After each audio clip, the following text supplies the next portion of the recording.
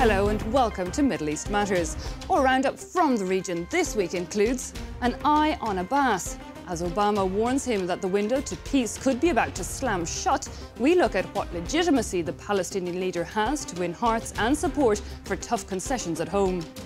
The press in prison. Reporters are back in court in Cairo, up on charges of spreading false information and aiding the Muslim Brotherhood. Our correspondents show us how dangerous it has become to deliver the news in Egypt. And finally, we bring you to Art Dubai, a cultural crossroads that wants to take on the world's contemporary art scene. Its work already attracting the biggest galleries from across the EU and the US. Well, no longer any great expectations that the current round of peace talks between Israeli and Palestinian leaders will lead to a done deal. America, which is chairing the negotiations, now says it would be happy with a framework to allow discussions to continue. US President Barack Obama has been meeting with both sides, calling for tough concessions, but admitting that the gulf of mistrust gapes as wide as ever.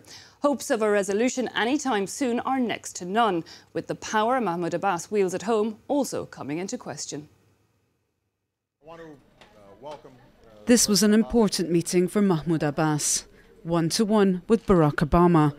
And it comes as the clock is counting down on the US-imposed April deadline for completing Israeli-Palestinian peace talks. The president of the Palestinian Authority is under heavy pressure from all sides, and he appealed for support at home, a call that was answered in the West Bank.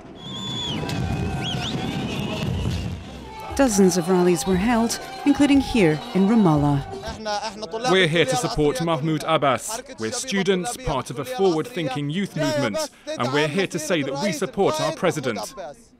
A different picture in Gaza, however.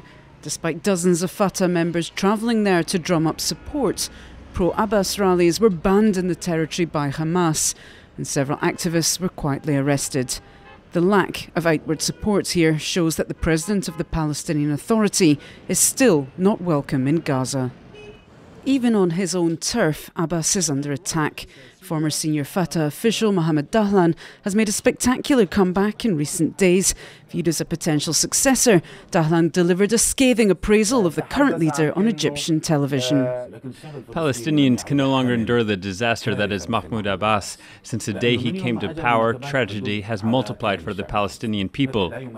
Abbas no longer represents Fatah, he represents the destruction of the Palestinian Authority, the looting of the Palestinian Authority, and all the evil in the lives of Palestinians. And yet, in the eyes of the experts, Mahmoud Abbas remains the main leader of the Palestinian people. By persevering with the peace process, even if progress is incredibly slow, he's managed to get results for the Palestinians. For example, the UN recognizing Palestine as a state. Yes, it's a non-member state, but nevertheless, this is a significant diplomatic achievement.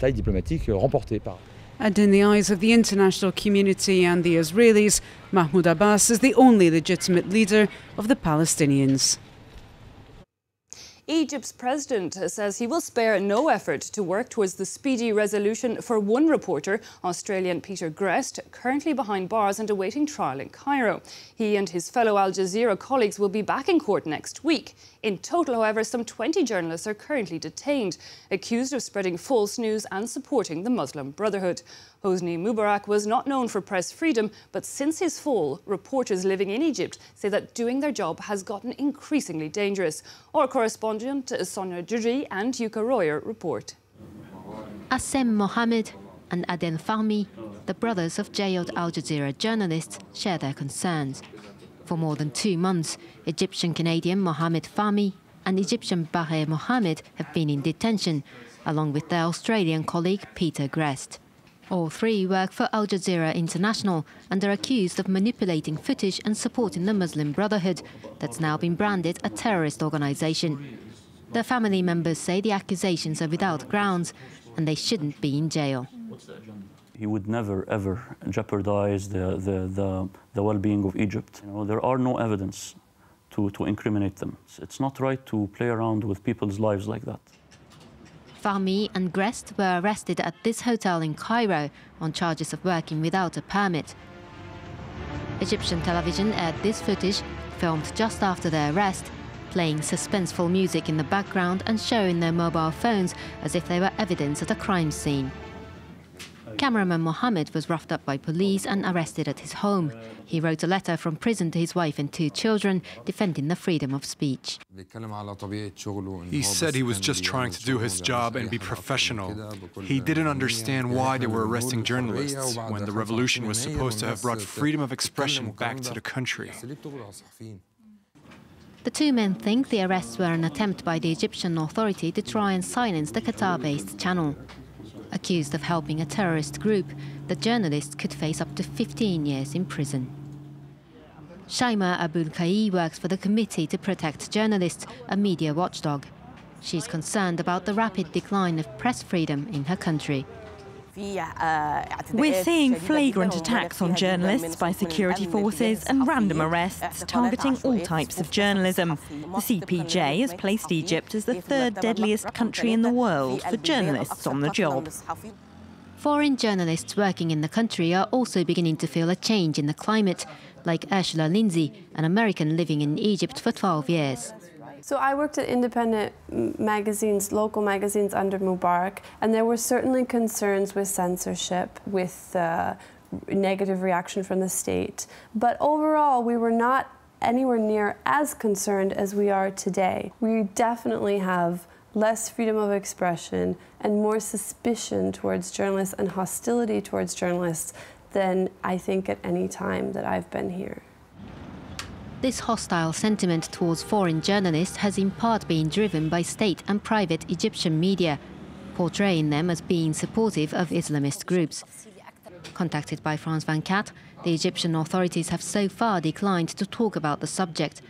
While reiterating their commitment to respecting the freedom of expression, they remain vague about the right of journalists to interview members of the banned Islamist movement. A draft law allowing children as young as 9 to get married, permitting marital rape and restricting women's rights in terms of parenting, inheritance and divorce is causing controversy in Iraq. Passed by the Council of Ministers in February, it is currently before the Parliament, which is debating whether or not to enact it. Shirley Sitbon has the details. In Iraq, marriage is officially legal for men and women over 18. 25% of women still wed earlier. But a new draft bill, the Jafari Personal Status Law, allows men to marry girls as young as 9, under certain conditions, even toddlers. The draft law represents a crime against humanity because it contains text and rules that endanger the innocence of childhood. We could go so far as to say it's a crime against childhood. It accepts that a child can get married even if she's less than 9 years old. And under the new law, her father or grandfather can marry her off as young as just a year old. Child marriage is one of the draft's many controversial articles. The government approved it last month. Now it's up to Iraq's parliament to decide whether to ratify the legislation, which only applies to Shiites.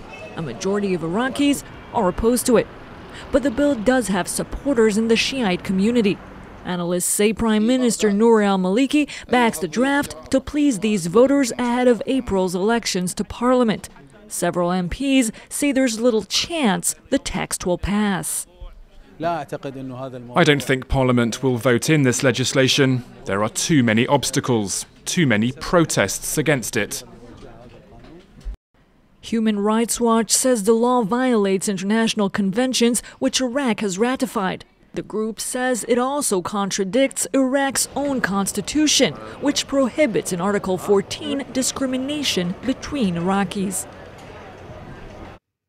Well, turning now to something lighter to finish this show, it's the biggest art fair to take place in the Middle East and South Asia, and it attracts the biggest galleries from the EU and the US. Art Dubai has been growing by the year, and this edition, entitled Meanwhile History, is, according to its organisers, a protest against forgetting. But as you will see, it's also about letting in the light. Our correspondent in Dubai reports. Beneath one of the most luxurious hotels in the world, Art Dubai has opened its doors for the 8th time. It has become a must-see event for contemporary art fans in the Middle East. They are from Iran, Syria, Lebanon and many other countries. Art Dubai is a very important cultural crossroad for the region. There are artists, writers coming from all over the world, people working in museums and different cultural institutions. This year, about 1,000 artworks are being exhibited across 80 galleries. Among the most highly rated artists is Samia Halabi, who is considered a pioneer of contemporary Arab art. For her, Dubai is an ideal haven for her fellow artists. In these paintings, I use the colours of the light, the sunset's light. The important thing now is that there is peace here. The rest of the Arab world has often been attacked. These countries have seen upheavals. Each of her pieces is worth over $40,000. As the country is booming again, it is home to some of the world's richest people. Its art industry is attracting more and more international actors, like this American gallery. There's a market of collectors here in this region. That's true. I certainly don't know the details of their portfolio of shares, but they buy the same art pieces as American collectors. I mean, their buying power is the same. The UAE is working hard to achieve its dream of becoming a cultural hub. An hour's drive away, Abu Dhabi is building a number of prestigious projects, including a Guggenheim and the Louvre Abu Dhabi, which is due to open next year. Peter Armstrong is overseeing the construction work. So this area will be, the sea will come into this area. An iconic dome designed by the French architect Jean Nouvel. There are about 11,000 pieces of steel that are being put together right down to the millimeter. There's crisscross layers of aluminium cladding that create this rain of light effect as the sunlight passes through, and it's approximately $650 million US. A lump sum that does not include art pieces and landscaping, an investment that aims to put the UAE on the cultural map and diversifying what is offered to tourists, which today is very much limited to beaches, shopping malls and leisure. Well, that's it for this week. Don't forget you can catch it all again on our website france24.com, and feel free to leave us your comments and questions. Until next time, do take care.